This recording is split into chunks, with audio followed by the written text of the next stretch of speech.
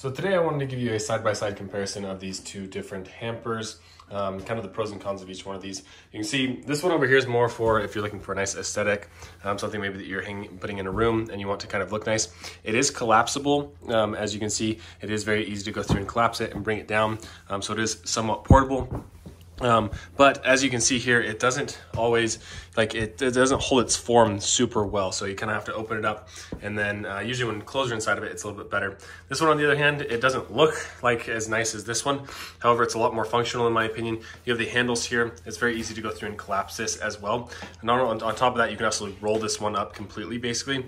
And it has this little thing in the front here. It holds a little bit more laundry as well, which is really nice. So personally, if you're looking for a more functional one, I'd go with this one. If you're looking for one that's functional but looks a little bit nicer, this might be the way to go.